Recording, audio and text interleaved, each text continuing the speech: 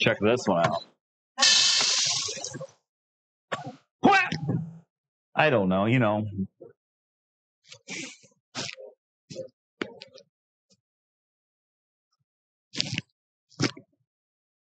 Welcome into Fat Beans Coffee Lab. I am the Bean Man. The roasting sweater's on, so it must be a little chilly in here. We got the heat turned on. It should be getting toasty here at any moment. Got the roaster going, got the heat on, so we should be all right. Anyway, welcome into Fat Beans Coffee Lab. I am the Bean Man. This luxurious space is the Bean Lab, so come along as we turn some beans into some fabulous dreams. We're going to change things up a little bit and do a bit of reconnaissance. All right, so first we're going to just check the roast level. This is going to give us a little bit of kind of a leg to stand on as we're trying to determine what we want to do. Got a couple of things set up here. All right, anyway, so the first thing we're going to do is we're going to test the roast level. And this should help us kind of when we're tasting to know where we need to go next.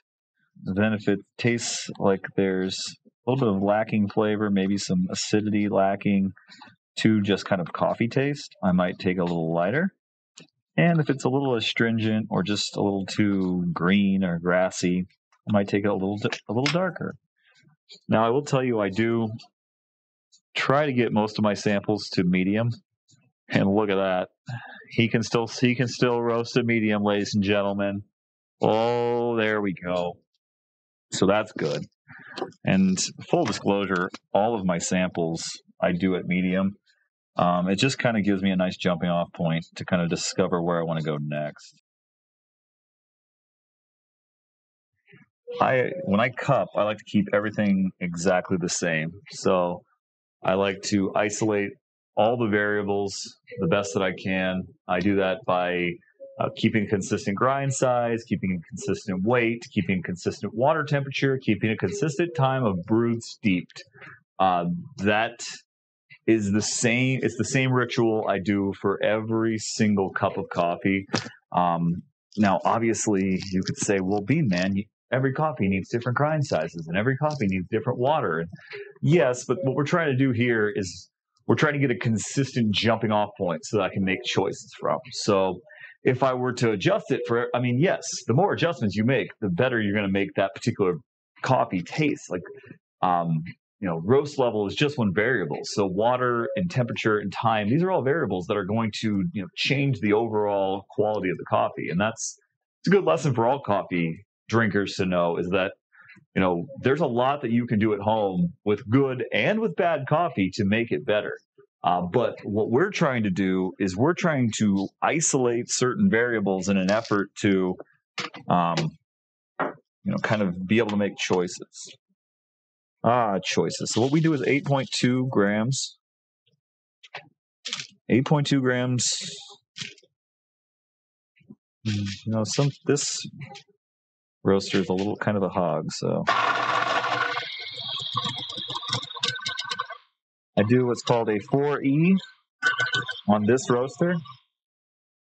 I do 4E always, and that's a little bit finer. It's about 900 microns.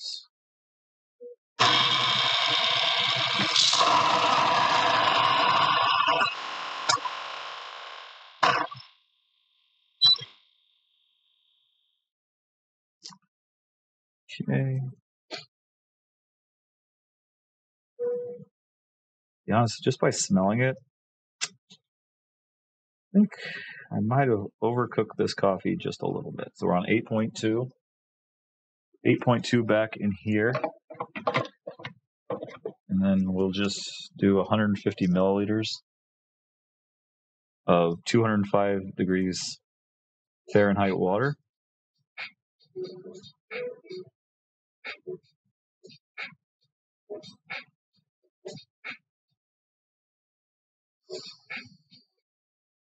So 150.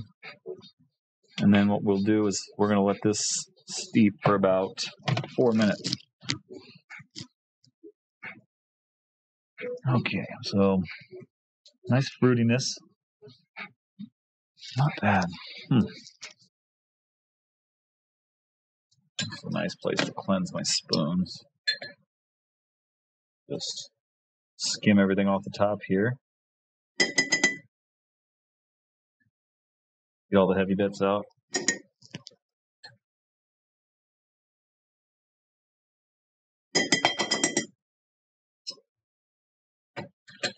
Now I'm going to let this cool just a skosh.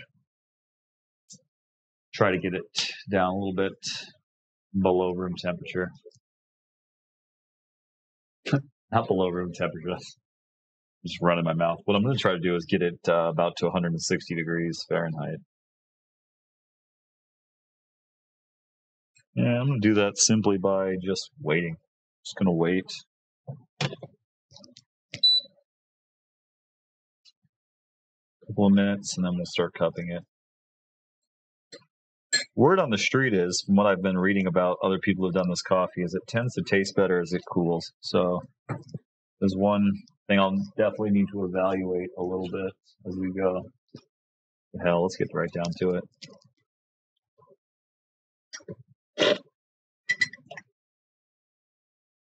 Okay, so there's definitely very like apple-y taste, almost like a malic apple taste. Pretty muted, honestly. It just tastes kind of a little dull. I think honestly the most interesting thing is kind of this apple-y textury taste. There's caramel notes, so I definitely need to draw out the pre-development phase a little bit. So while I'm roasting the coffee, I may want to make like a couple of notes, but I want to stretch out the pre-development phase. And that's the time when the coffee starts to hit what we call yellowing, and it moves to first crack. I want to just slow down the roast and hang out there for a little bit.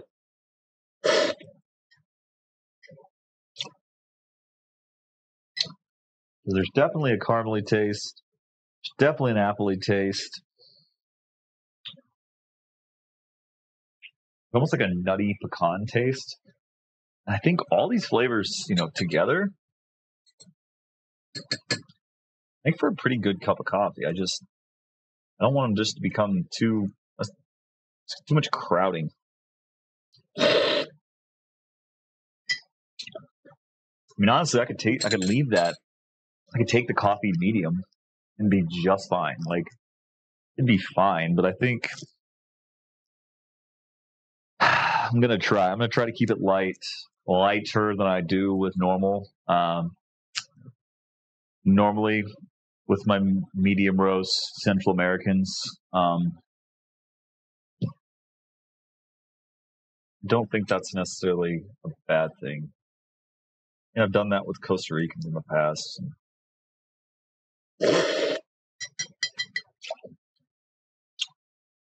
So definitely like a quick, just almost flowery taste. And then it transforms it into that. Like I said, there's like a very present malic acid taste. It jumps then to a very nutty pecan flavor as like the aftertaste. So you just have to get in there. I think, like I said, I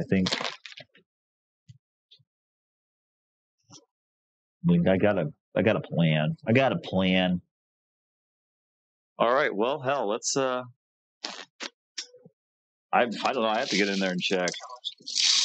I leave most of those things to the Bean Queen. I let her have access to all those.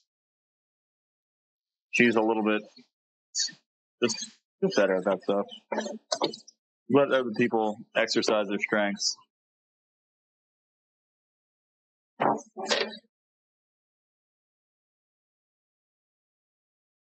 All right, we're in. My thoughts about here's why I think like teenage drinking and even like 20s drinking is bad. Let me tell you, let me preach at you for a second. Here's why it's bad. Because when you're that age, you barely get hungover. And it almost sets like a bad precedent in drinking that like drinking is this fun thing that you can bounce back from and do it like 4 or 5 times a week. And that's just not how the world works. It sets a bad precedent. Because then if you wait till your 30s like me to start having kids, you're like, oh, I'm going to go out and drink. And then you're hungover. And being hungover with kids is arguably the worst thing on planet Earth because your kids do not give a hoot. They do not give a curmudgeonly care that you're hungover. And how do you tell a 2-year-old that daddy got 2 bombed? There is a good episode of Bluey out there that deals with this very thing. So, I mean, there is some stuff out there to help parents, but nevertheless, I did a lot more drinking than I should have in college. I could down like 10 or 12 drinks, stumble my way to bed at 3, 4 a.m., get up. Yeah, man, I heard you guys knocking out like a case of Keystones, and me and a buddy, we could blow through a case in like 2 hours. And that would be like a Thursday or a Wednesday. That would be like a little study case. That is not a flex by any means. Yeah. Case race, Edward 40 hands, you name any dipshit thing, we were doing it. And it's because we were lonely and scared. We were lonely and scared and didn't know who to tell. But the baby blues, they would listen. They would listen. Okay, so that puts us at a yellowing 168. Looks pretty good. I'm going to put my nose on that. 5 minutes. So now we just need to drop this number a little bit. And I'm going to do that via this. Yeah, that's nice. Nice little. That's nice. It's a Maillard phase. So we really want to. We really want to capture the roast. So this will put us for 3 minutes if all things stay consistent here. But to be honest with you, I want to slow that down just a little bit more. So I've got my fan kind of kicked up here, and I'm doing this to just try to suppress the roast. I probably won't touch this fan again for a while. Going to put us at like 9 minutes and 30 seconds right now, and it's not the worst thing in the world. Honestly, I don't want to go to P6 just yet. Maybe I'll go to P6 and I hit 190, because that would put me at 8. So we're at 8 minutes. P6.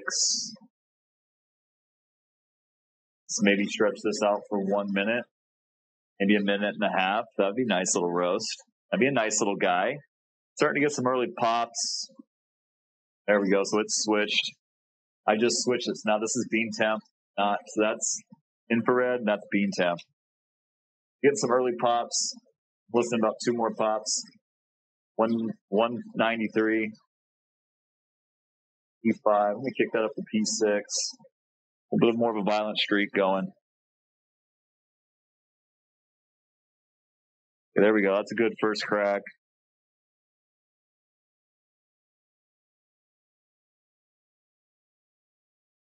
I don't want to lose it. Slow my fan down just a little bit. I need to get something back.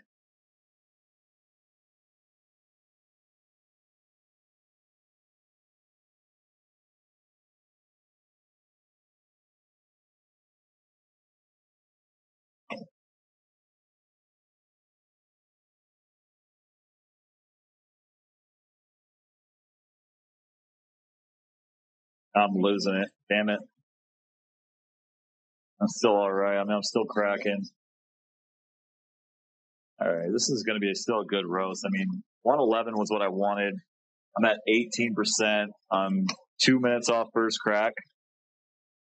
So I think for all intent and purpose, I just might try to clean up that little dip in the start of it. I know where I'll make the adjustments on it. So I'll do a playback of this just to keep the first part of the roast good to go, and then take it home. Perfect. That's pretty good. Right, what I wanted to do. But we can do better than that. We might have to sacrifice a little bit of our pre-development time and get a little bit more synergy going into that first crack. All right. So tag it and bag it.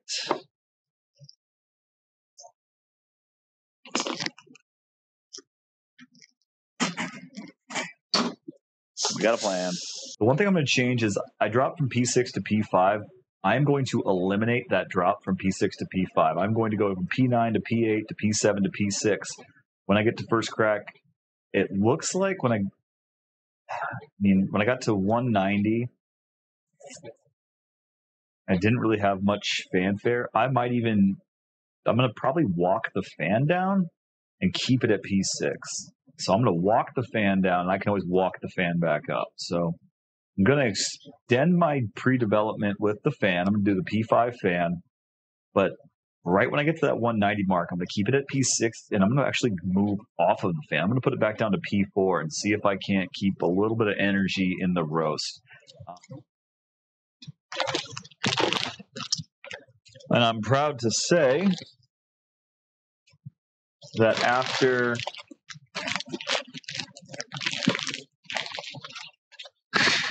running a business for almost 2 years now, I finally wrote a business plan. It only took me 2 years to put away my ego and actually write down what I'm doing. And you know what?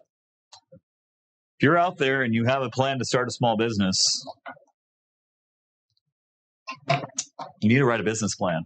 So what it is it essentially, you can find them anywhere, but it's going to ask a couple of leading questions, like who's your customer base? What are you selling? Like, what's your mission? And then from there, like, you discuss your, what your product is, what your position is, like what does it do for people, who your ideal customer is, who's a customer you'd like to grow into, just some strategies, like what are the products that you're trying to sell. And then it goes into some more specific things like startup costs that I should have done. I think if I was able to have a better understanding of some of the startup costs that I was kind of encountering, I could have made better decisions instead of just kind of doing everything on the fly. Specifically like licensing and, just trying to do things a little bit more shored up. It wasn't anything too detailed, but I think it was nice for me to just see it all out there with all of its flaws and everything, because I feel like I've been hiding a little bit from legitimizing this business. And I think anytime you do something, just because you call it a business doesn't have to make it evil. It just makes you think about things in a much more realistic mindset. So let's do the damn thing. Let's do it. Hurrah! Throw some bleeping beans.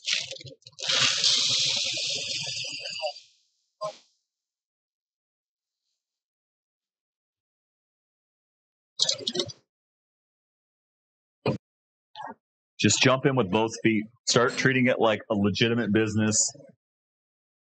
Absolute day one. And I think you'll be much, much happier that you did that.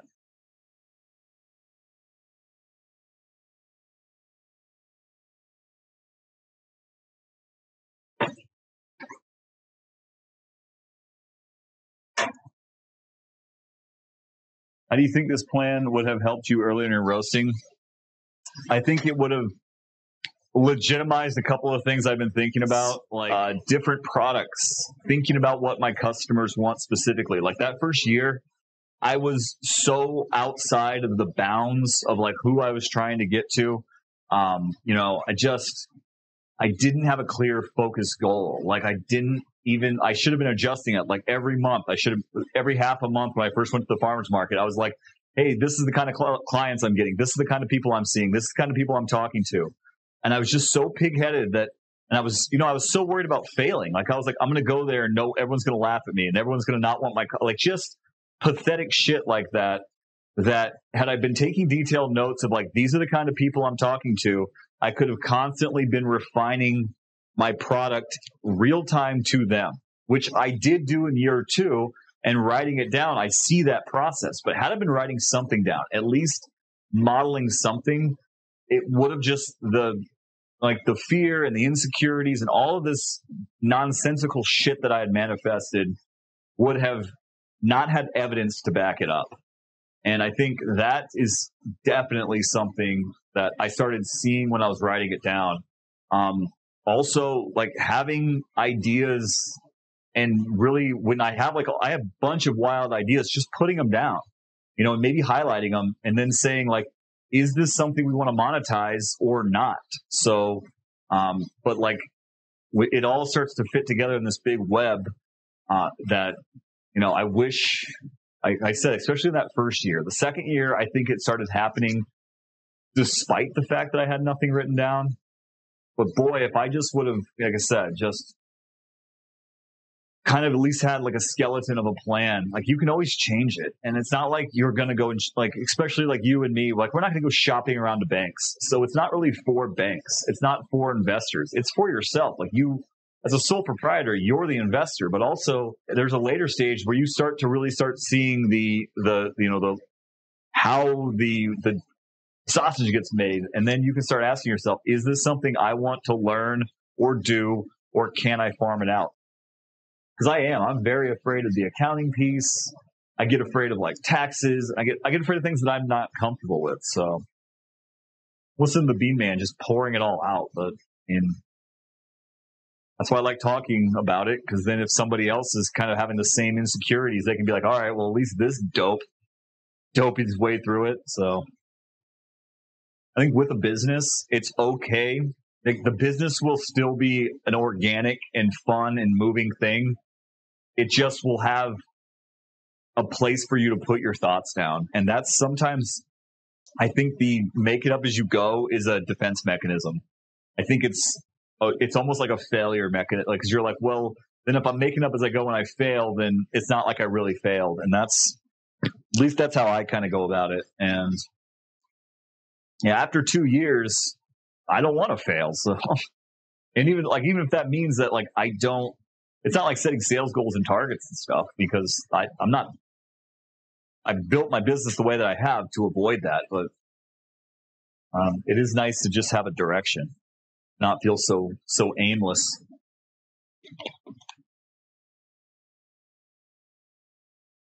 All right, so here we come to that 196. So at 190. Now this roast is going a bit faster than the last one. So maybe I don't make all the adjustments that I was planning. Maybe I just let things kind of materialize as we go. And we're not to 190 yet, so we'll just pull P6 here, and then I'm going to wait 10 seconds and make sure nothing dramatic happens. Then I'm going to go P4. I mean, the whole roast time is a little bit speeded up, and that's, like I said, I think it's getting warmer down here. Air temperature and the machines, everything's hotter in the machine, so makes sense. Come on, hang on. First crack. Punch in. Screw it, let's surf it on this P6. Let's ride it out. Damn, this coffee just gets that first crack, it just hits the brakes. I think that it's just so game dominated, and also food and drinks. Like, I'm not saying like if I did it like more, but I just think there is some guaranteed home roasters, and I don't need all home roasters, but like I enjoy like the repertoire that you and I have created, like how we're both kind of figuring this out together. And I think I'd like to be able to at least be making content for people like that, because I think there's a lot of us who are out there reading. We're watching the Mill Cities, we're reading the Scott Rows, we're doing all that shit, and it's just I feel like there just needs to be a community, like a live action forum of people that can talk through some of this stuff, because it needs to be a little bit more like simplified. It needs to be brought down a little bit, because I just think that what's out there is so geared to the upper echelon, and I think there is a whole shitload of home roasters coming out of the woodworks, and I think YouTube is where they're looking for videos. I get a kick out of that. This roast slapped, but like we just frickin' knocked it clean out of the park. That's the roast we were looking for. This dog will hunt. That's the roast. Ooh, check out that.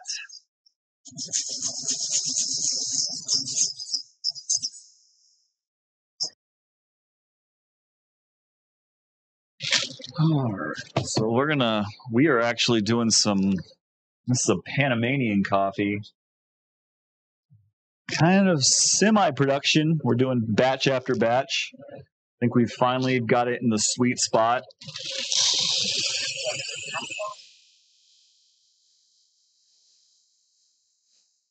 We're roasting about 2 pounds at a time right now. Ah, hell. MQT guy, why did you not remind me to dump my chaff filter? It's on you. This is on you, man. You've got gonads. I don't touch that thing when the roaster is on. I think my secret to culinary success is I don't really have much feeling in my fingertips. Yeah, it's going to tumble around in here for 12. So it's going to dry the coffee out, and then it's going to develop some flavors, and then it's going to roast it. So we're going to do all of that within about 12 minutes, and I'll kind of try to show you as we're going. Asbestos fingers, I know. They called me in college. So that's green, and at this point, it's still got a lot of moisture in it, and we're just trying to get it hot enough where we can steam out all that moisture. That usually takes about 5 minutes, where we're trying to, as quickly as possible without burning the coffee, get as much of the moisture out as we possibly can. Anywhere from 5 minutes on, it's going to be reaching what we call a development phase or pre-development phase. That's where we're going to use like chemistry. And I say we, but the roaster and the heat are going to use chemistry to break down carbohydrates into glucose, sucrose. There's a couple of different acids in coffee. This particular coffee has a bit of a malic acid that will burn off pretty quickly. So we are going to try to be a little bit delicate with it, especially towards the back end, to save some of our apple flavored notes that I tasted. And then it's going to reach first crack when it starts to like explode, meaning it really just can't hold any more of the chemical reactions going on, and it will pop almost like popcorn. At that point, we are roasting coffee. What temp do you typically consider dry end? I know it's more of a sight smell thing. $170. 170 is a nice round number that I've kind of come up with, where I'm like, that's usually what I think dry end is.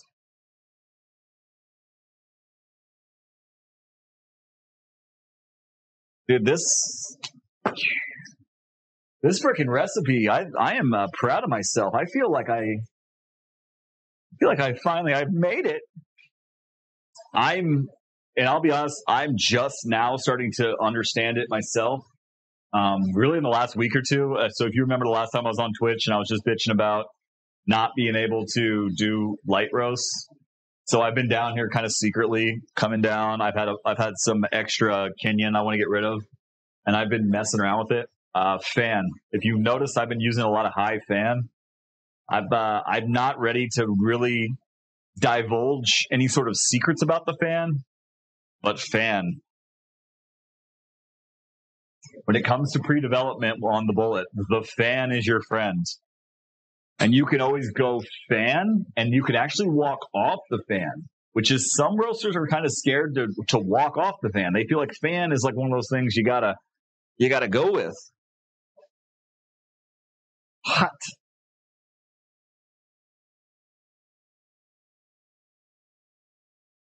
Oh yeah. That's the hip thing to do. I was talking with a guy on YouTube and how like that's me and him were talking about coffee trailers, and I was like, it's ironic because I'm a coffee roaster and I've got an espresso machine, but the last thing I want to do is a coffee trailer because I don't want to get tied to drinks. And then there's that that bakery / like milk drink kind of people that cut their teeth in cafes and stuff, that they're like that's all they want to do.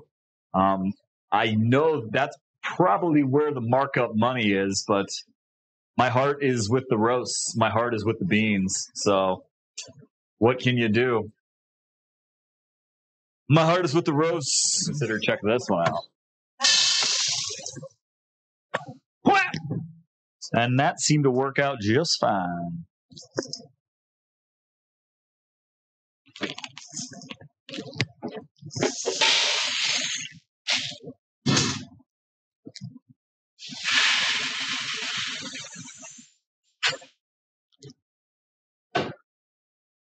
Now we are making waves with this coffee. Cracked your code. Crack the code. I've got the outdoor exhaust working like a Swiss watch. I mean, my 2-year-old son lives right above me. I go in there after I roast sometimes just to help him out. Sleeping's tough when you're 2. And I don't ever smell anything, so that's a win. Not inundating my youngest with just coffee smells all the time. It's kind of like just like it'd be like a kitchen exhaust fan. It actually ports out here, so you can see this is the cloud line. I have it installed in this cabinet, and then it actually filters out. Doors right here. So I've got it doing an S loop, which isn't the most more of a fume hood. When I first got into this, I had it touching the roaster, and it would screw up the roast. It would be sucking too much air, because how the air flow works in this is it comes up out of the chamber here through an exhaust port here and out through here, and the impeller fan is back here. So what happens is it was just frosting the roast. So I found it easier to get a little higher. I'm not a harvester. I'm not an engineer. So Bean Man, you've mentioned preheat temps a couple of times. When I talk about my roast, I've always kept it high to try to get through dry phase quick. But do you think that might be affecting my roast? So let me use a couple of different roasters that aren't me to kind of try to explain it. One, every roaster would agree. So if you got your Joe Morocco's, you got your Robert Haas, you got your Scott Rose, you got your Willem Boots, they're all going to say the same thing. Dry phase does not affect the flavor, okay? So it doesn't have anything to do with flavor at all. So you could hypothetically want to move through dry phase as quickly as you possibly can. If you're moving through it as quickly as possible without burning it, you still are creating what is called synergy. The beans are soaking up heat. They're becoming a mass. They're a heat mass. It's a ball of heat. And if you are pumping it just like heat early on, like they're like getting stronger and stronger with that heat, it's going to make it more difficult to slow the roast down because the beans have so much like reserved heat. So if you pump them up full of heat, it's almost like a spring. Like the tighter you make it, it's going to shoot out. So hypothetically, when you come up, you want to make sure you're giving it heat, but you don't want to give it so much heat that it gets out of control. So by lowering it, you kind of lower your curve down a little bit. So as you have that ROR, it's a slower, more subtle curve. That's why a lot of people say like 50% of the roast should be drying phase, because hypothetically it does nothing to the flavor, but it does set your curve up. So if your curve is way up here, like by the time you come down, like you're already past the pre-development phase. But if your curve is too low, well, then you never get anything to go. But if your curve is nice, it's going to kind of set up the rest of your roast. It won't affect any flavor, though. Now, this is a lighter roast that I wanted to stretch the pre-development out.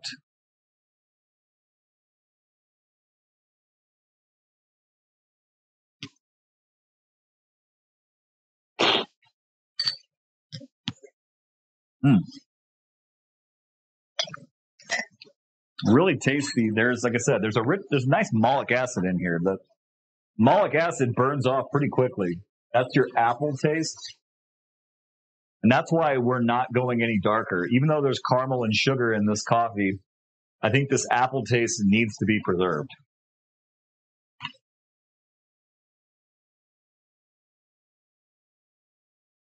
Getting ready for our turn.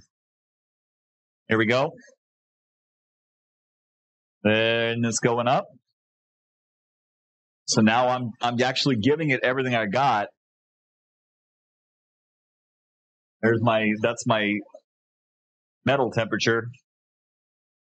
Just about 212, like 200 and so degrees. Excuse me, that's my IBST. That's my metal temperature.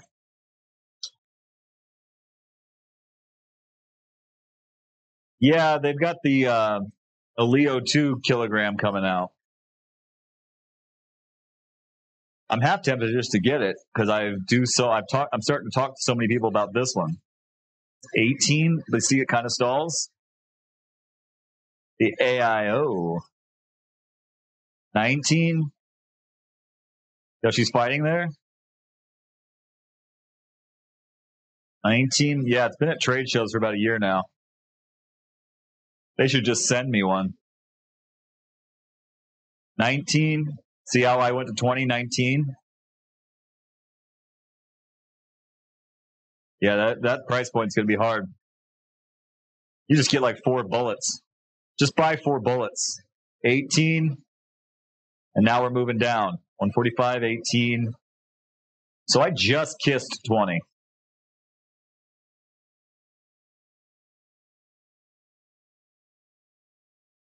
Should be 17. So now that's our curve set, and we're moving down.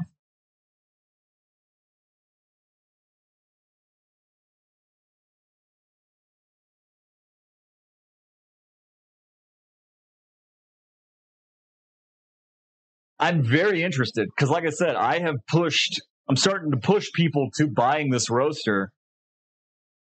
I do like that it actually is inside of the roaster, so it drops in the machine. It's all self-contained. That means all of your chaff, all of your nonsense, it never leaves the machine. So, I mean, when we're talking about a shop roaster, like the bullet being a shop roaster, like it's all built in there. 168, and there I am at 12.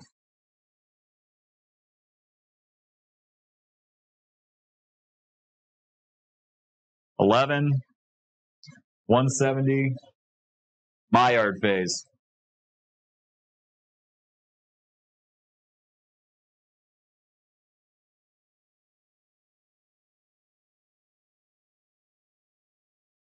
It's going to be like a high-end coffee. It's going to be for like the small coffee shops. So look at it this way. You own a small coffee shop. You want to be your own roaster. It's going to give you a little bit more capacity.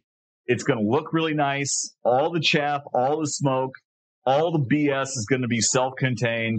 It's going to sit on a little, it'll be a nice presentable unit. Customers will be able to walk up, look at the coffee as it roasts. It'll be able to sit like on a workbench or something nice. And that's the clientele. But it is, I don't think it's going to be, it's not really geared towards the home roasters market. Would I be interested in it as like a farmer's market roaster? Yes, but $16,000 is just, I can make it work on Judy. I can make it work. I'll do it. I would rather spend the extra money, get a good gas roaster, become the consummate professional, become like, work my way up to that Robert Haas kind of level, and then just come back to the bullet and be able to do what I need to do. That's a little high. There we go. Come back down. Come back down.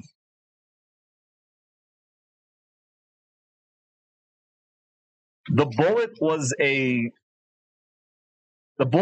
and is just a work of art for its price point and what it can do.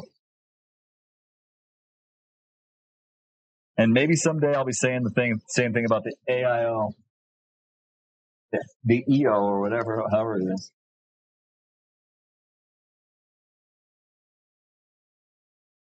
Yeah, it's how many degrees Celsius is increasing every 1 minute.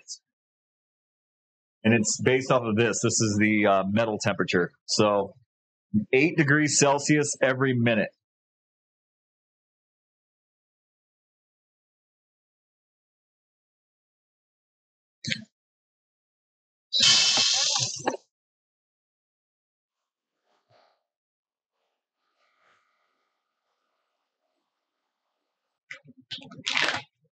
I lost a whole year of my life screwing around.